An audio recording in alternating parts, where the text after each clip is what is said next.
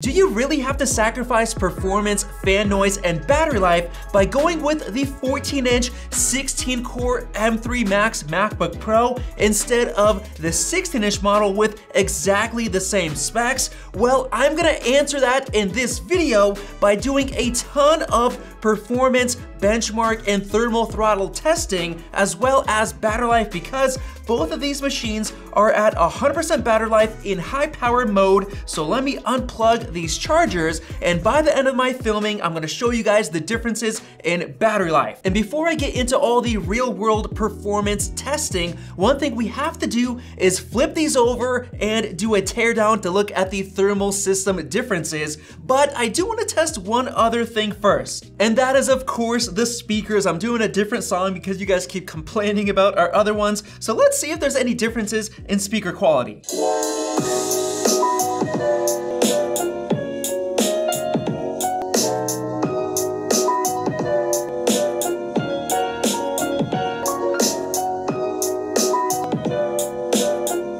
And yep, just as I thought, there is more bass on the 16-inch, and that's probably because the speaker enclosures on the inside are probably a little bit bigger. So let's actually find out by tearing these down. By the way, guys, I just flipped these over, and one thing you can instantly tell is the difference in thickness. The 16-inch is quite a bit thicker, so you can probably expect to have a bigger thermal system. And as I'm taking off these screws, I wonder if you guys can see the fingerprints on this space black, which, by the way, absolutely beautiful. And moment of truth, we got the 16-inch and we got the 14-inch, and holy smokes, guys. Wow, are you guys seeing how big the fans are on the 16-inch? Look at the size of this fan compared to the 14. And not only that, look at these heat fins right here where the fan ends compared to the size of that. Look how much longer that is. Not only that, it's even bigger. The heat pipes themselves are thicker all the way around, but as far as the actual heat sink for the M3 Max chip, they look exactly the same. No differences here. And right here, you can see the difference in speakers. And then of course, we have the battery size, 72.6 watt hours on the 14-inch compared to 99.6. So this should give it a lot of extra battery life. We're gonna find out at the end of this video. And now let's get into performance. The first thing I wanna do is do a quick SSD speed test, just in case there might be any differences at all. And so far, it looks to be basically neck and neck. And just for good measure, we have Geekbench 6 right here, 48 gigs of RAM on each. They both clock up to 4.05 with high power mode. And just as expected, we have no difference in the single core or the multi-core performance, and same for the 40-core GPU, exactly the same within a margin of error. And also the 3D Mark Wildlife Extreme Unlimited test, 188 FPS. No differences there because we're not thermal throttling or anything. And now let's jump into something that will have some thermal throttling. This is Cinebench 2024. This is gonna be the 10-minute stress test. But first, I've gotta show you the coolest power bank I've ever seen, the SharGeek 100 from our sponsor Charge, with its awesome transparent design and a huge 25,600 milliamp hours of battery, which is airline safe. It puts out 100 watts of power, which is enough to fast charge 3 devices at once with multi-device compatibility, like charging your iPhone 15 Pro and M3 MacBook at the same time. It's also got a smart IPS display, which shows you the wattage info and the remaining battery life, while coming with a 75 watt adjustable DC input and output, or 100 watt USB-C input for a full recharge in just 90 minutes. It's currently 31% off for their Black Friday sale until November 27th, so order today using the link in the description below. All right, guys, already we're hitting 102 degrees Celsius on the 14-inch, and it looks like the 16 is right behind it. Right off the bat, guys, this is crazy because we're at the same 102 degrees Celsius peak on both of them, but the fans are running a lot faster, around 4,000 RPM average. And wow, look at that, guys. The package power is so much higher on the 16-inch, 52 watts compared to 36.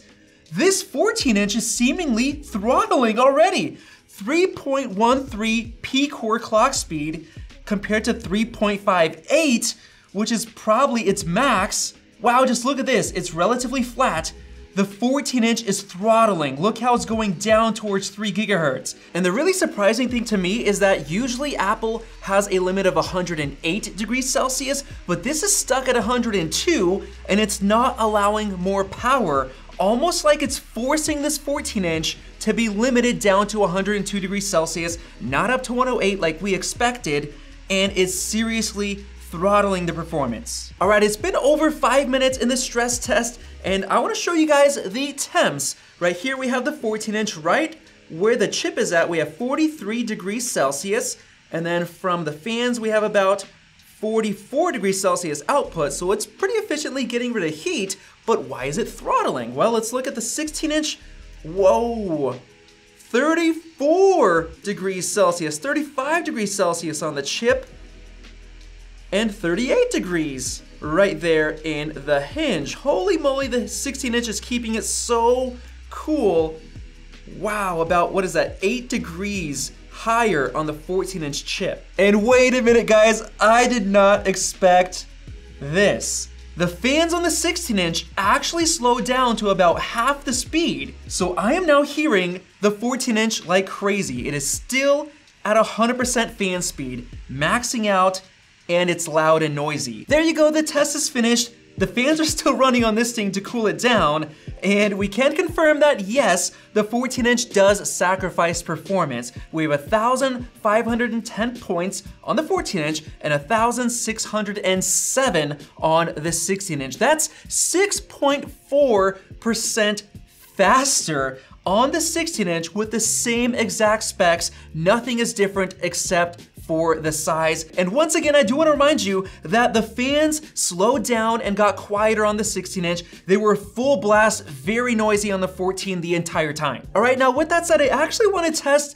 the GPU benchmark within Cinebench 2024 because it has been quite nice to test, and I believe it does support ray tracing. Right off the bat, I'm seeing that both machines basically peak at around 30 watts for GPU differences, so no thermal throttling on the 14-inch in terms of the actual wattage. And wow, look at that, guys. The 14-inch is now maxing out its fans.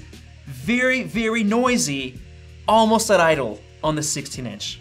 This is very important to understand because if you're planning to play AAA games or high-end games and you're gonna get the 14-inch, you're gonna hear those fans all the time. This thing, silent. Gamers, you gotta get the 16-inch with the full M3 Max. Wait a minute, guys. I think the 14-inch is throttling on the chassis. If you look close at this chart, you can see how high the wattage spiked in red for the GPU in the beginning, but look right here. It is now throttling. The 14-inch is throttling the power. Look how low it is compared to the beginning spikes. On the 16-inch, completely flat. The red spikes are completely flat all the way through, no throttling at all. Once again, it's been about 5 minutes in this test. Let's whip out the thermal cam. Dang, look at that heat spot, 45 degrees Celsius. Holy smokes, that is hot on the 14-inch. That's probably what's throttling it because the temp itself is 83 degrees Celsius, 86 degrees Celsius, so it's not the chip. The chassis is throttling 45 degrees Celsius. Over on the 16-inch, we have 44 degrees Celsius. Wow, it's actually heat soaking as well, but just slightly less. And wow, impressive. Surprisingly, they're basically the same score, probably within margin of error, around 13,000 points. So even though we saw the wattage kick down, basically no impact on performance. Not bad. The fans on this thing are still ramping down. Let's get into some real world testing, starting with Xcode programming to see if there's any difference at all. And wow, we actually have a difference. I didn't expect this. 72.5 seconds on the 16-inch, 82.5 seconds on the 14-inch, 10 seconds slower, and the fans were still kicked up trying to keep it cool, which is just so weird. I did not expect a 10-second difference in Xcode. And now let's finish off with perhaps the hardest thing of all. This is gonna be video editing in Final Cut Pro, playing Canon R5 footage. And this is 8K at 24 FPS, so I'm gonna play both of these back and look at the performance. right away we can see the temps kick up. We can see that it's using about 85 to 87% of the GPU and about 60-67% of the CPU. And surprisingly, guys, the 14-inch is stuttering more than the 16-inch. Can you see that? Look at that, we're getting up to 62 watts of package power, 60 watts compared to 40 watts.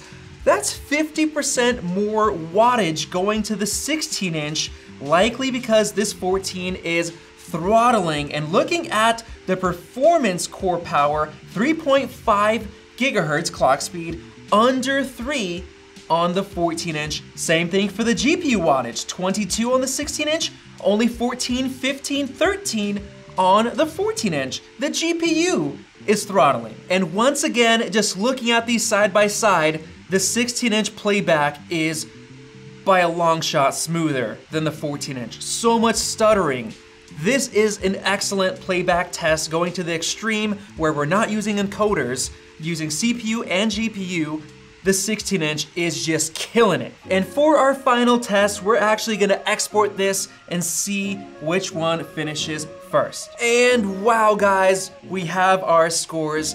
The 16-inch M3 Max took 4 minutes and 44 seconds, while the 14-inch took 6 minutes and 36 seconds. That's a minute and 52 seconds longer, and these are the same exact specs for these chips. Wow, that is a massive difference, and yes, it confirms a lot of thermal throttling on the 14-inch. So there you go, that was all of our thermal testing, and the last thing to do is check up on the battery life.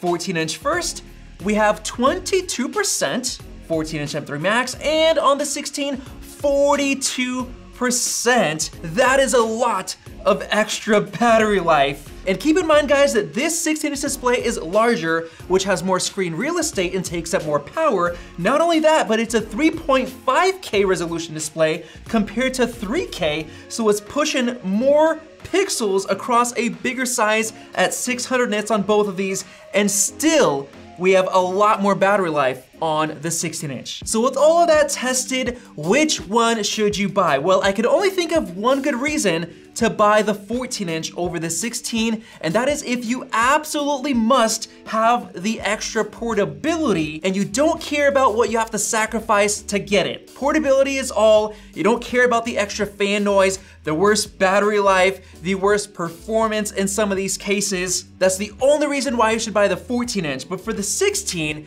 we had lower fan noise overall. Less of the time we had the fans running. It was quieter, more silent, it ran cooler. You get much better battery life, you get the bigger screen real estate, which is better for watching movies and multitasking. You get the better speakers, and you get better performance.